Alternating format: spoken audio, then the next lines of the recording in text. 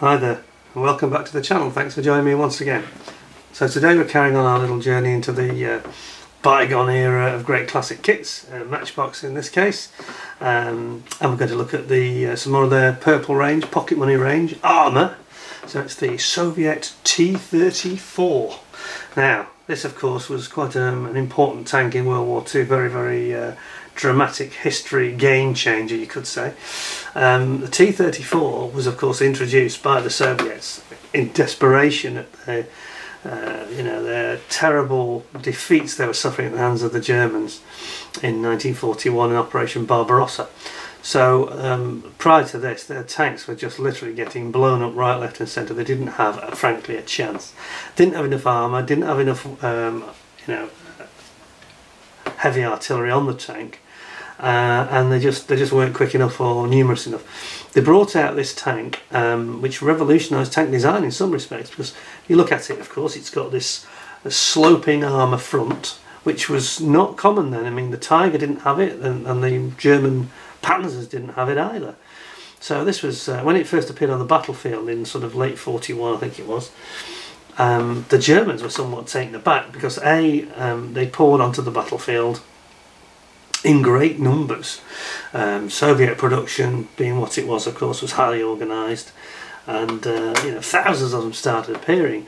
And whilst they didn't have such a good gun as the German 88, which the Tiger 1 had, this thing could move around really quickly, and it had this great frontal armour. Because it was sloped at about 45 degrees, it would deflect some shots. Now, it wouldn't deflect a close shot from an 88, of course, but at longer ranges it was quite capable of deflecting shots which would skip upwards. This is a completely new concept, so everybody started to copy it, and of course the Germans answered this sort of threat with the design of the new Panther, which came a few months later. But anyway, we won't get into that. That's a talk for another day. So the Soviet T-34 then, let's have a look what we've got here. So this one is it's not one of the original generation of Matchbox purple kits, it's one of the later generation. This is from 1976, didn't come out in 73 like the early ones did. Typical beautiful dramatic artwork on the front, and you can see what I was just talking about. It's actually a Panzer II, is it a Panzer II or Panzer III? Panzer II, I think. That's been knocked out there by this T-34 and some fighting in maybe Moscow or probably Stalingrad, and there's another T-34 riding on behind with some soldiers on the back of it. So lovely artwork. At the end, this one's PK-82, so it's one of the second tranche of them.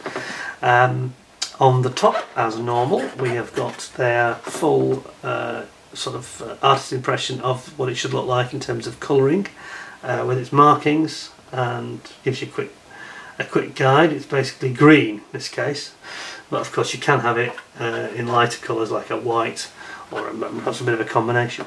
On the rear, typical Matchbox again, early generation, or even though it's second generation, this is still early generation, with a window in the back, which is the most attractive box.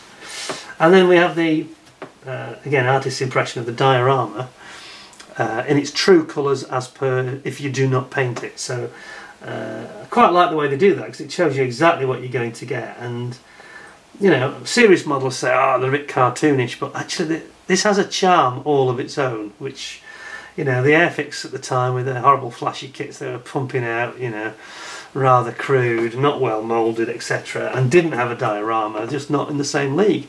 So here you've got colour, you've got diorama. It isn't just a model tank; it's a scene of a battle all of its own. So very attractive and very desirable. Tells you there that it's 1976. Got the date code on it here, and then on the other side, of course, typical thing from Matchbox of the era. They are trying to sell their other products. So in this case, it's from the same range. We've got the American M16 half-track with anti-aircraft 50 cal guns. We've got the Jagd Panther storming through Normandy. We've got the Panzer II, which is knocked out on the front of this box art, as we just saw. Is it Panzer II or Panzer? It is. It's Panzer II. I was right. Panzer II knocked out on the front of the box art. Each one of these kits you see here, we may well see in a review in the not too distant future. So watch this space, including the Chaffee, American Chaffee, from late in the war on the back. Okay, so I have actually, you should probably tell because I'm shaking, there's no noise, I've actually got the parts out to speed things up for us. So why don't we take a look. First of all, we've got some lovely little and it is little, little sheet of decals, not much bigger than my thumb if I'm quite honest. Here they go, and typical of these old Matchbox kits, they're actually in very good shape. They've stood the years very, very well. Take the cover off like so. It's got T-34 written on it, and then we've got just 2 marking options, and it basically has what looks like a squadron number and a tank number, and that's really it. Just have a little bit of, they do tend to put a little bit, they needs to give the tanks names. Some of them are quite amusing, I have to say, but I don't speak Russian, so I can't tell yet what that says, sadly. But anyway, we'll move on. Another great thing about this one, it's got one of the original proper first generation style of purple, because it's the purple range, instruction leaflet. A little bit of blurb saying here, it was introduced in 1940, basically came onto the battlefield in late 41, very good performance, cross country, excellent ballistic range, very advanced armour. And of course this is where you have to remember that, you know, the British tanks of the era were all, you know, flat fronted, and the German tanks, like the Tiger and the Panzer II, Panzer III, they all had flat fronts. So obviously when this came along, it revolutionised the idea of, you know, everybody apart from the British, it seemed, it stopped the flat fronted. You know, the German Panther I mentioned, they put in a sloping armour as well, which meant it didn't have to be as thick, and the British carried on with this. It's strange that we did this, but we had this flat fronted, even when they brought the Comet out, and the Centurion to a degree, still a bit flat fronted, you know, not sloping like this. So yeah, I think that we didn't necessarily learn the lessons that the Russians taught us on this occasion, but the Germans did, and the Americans did, obviously, with the Sherman and the Chaffee. They were more sloping. Anyway, we move on. So on the rear we have got the call outs for the decals. This is really, so there you can see the decal positionings, and that won't take you too long, because there's about 4. On the inside we've got typically your colours being called out, also a little colour guide for painting here, telling you to paint the tyres because they're rubber black, and the machine gun, and the fence which it crashes through in the diorama, wooden fence, so that's brown, and the ones that there's some fence stakes, posts that are lying on the floor, they're also brown. And don't forget to paint your Soviet soldier with his machine gun. And of course, I say it's either white or green, basically. Mottled green, yeah, or white, so there we go. So, in terms of construction, what have we got? Unusually, with this one, you start with the actual gun, 76mm cannon. You build that into its sort of, it's like all one with a recoil system and a mantle all built in. Then you build your main wheels and your idler wheels. You then build up your hull, which is sort of a semi-bathtub style. It just needs sides putting on it. And then you build in all your wheels, and these wheels all move, which is quite cool. So the rotating wheels, because they have like a little pivot sort of end cap on them. And then you build your gun that you've already done, put that into the turret, plus the turret hatch and the 2 halves of a turret base. Not sure why they split it in half, that's unusual. Then we've got our turret going onto the main top of the hull via its little pivot system, which is like basically it's got a cap, pivot and cap system. So the cap is the only thing that gets glued, otherwise you'll glue up the whole turret. And you've got your stowage boxes and tubes on the side. Then you put your rubber band tracks on here at stage 7. And then last but not least, we put all these ancillary parts, including the machine gun. You've got like exhaust covers, more stowage boxes and tubes, spare track pieces on the side, and your machine gun goes on the front, and the front driver's hatch. And then that whole assembly gets attached to the main, now complete hull with its wheels and tracks, etc. And then you finish off with the diorama. So you put your fence posts in, and you place your little soldier on there, and Bob's your uncle. You've got this lovely diorama with your soldier running ahead, and the T-34 is crashing through the fencing. Very good. Now then, let's have a look what the parts are like. Now I have to warn you, we have rubber band tracks, and I built this tank. I actually have it I should have included that actually. I might include a photograph of that later. But here we have not the best rubber band tracks, if I am honest. They're a bit of the nasty sort of variety that we all sort of remember and probably hate. They're a bit crude really. Yeah, a bit nasty, not terribly straight even. And the ones on my tank actually were, I built it because it had some very bad tracks actually. And that's one of the reasons I decided not to keep it but to build it. Because if I sold it to anybody I think they'd be a bit cross, so I didn't want that. Now then, sprues. We've got a big chunky one here. Obviously we've got this snowy diorama scene where you've got the tank tracks. And what I did with mine is I made it sort of pink. And we basically made it look like it was snow, and the pink was all the mud in the snow, because you know that you often have that effect where snow looks a bit pink when it gets brown mud in it. But we've got a lot of parts here. So here's the pieces of the fencing that's knocked down, and again the moulding here is really good. Very cleverly thought out and very well executed. You see the tank marks from the tracks there where it's going to sit. And then on the other parts you've got these stowage bins we talked about. The many wheels, main drive wheels. You've got your idler wheels here and your main driver sprockets at the front here I should say. And then you've got the reverse back side of the wheels down below.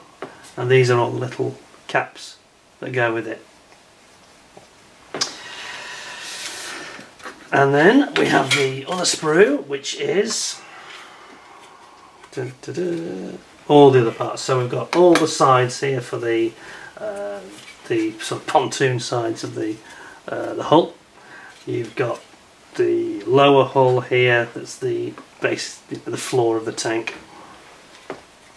And then we've got your fence posts that you're going to paint brown wooden fence posts. You've got the turret here, which looks pretty good, I'd say. Nice shape. Soviet soldier here. And actually this being white I'm not sure how well it's picking up on the camera. It's not the best colour for plastic. You've got your machine gun here, which gets mounted on the top, quite a heavy caliber one. You got your driver's hatch here. That's the hatch that goes over the engine at the back, I think it is. No, that's the main hatch. Sorry, for the top of the turret here. That's the hatch there. And then you've got your gun here. So, and then just at one time ancillaries, aren't there? Things like the exhausts, etc., etc. And then the main piece, of course, is the top of the hull itself, and here you've got all your details. So it's quite well done, actually. It's there's a fair amount of detail there. You've got the grills over the engine, engine hatch covers. You've got the glasses around the machine gun at the front, and you've got tower hooks, and you've got various little hatches and pivot points. There's an access hatch for the engine at the back there. That's pretty good, to be honest. Now, of course, today it's been a bit remiss of me because I've forgotten to bring you the finished example, so I'm going to do that because I think it will add something. People will enjoy it, so if you'll excuse me for just a moment, I'm just going to pop you over here. Whoops, now this is going to seem a bit strange. Bear with us. Be right back and you can see the proper finished out.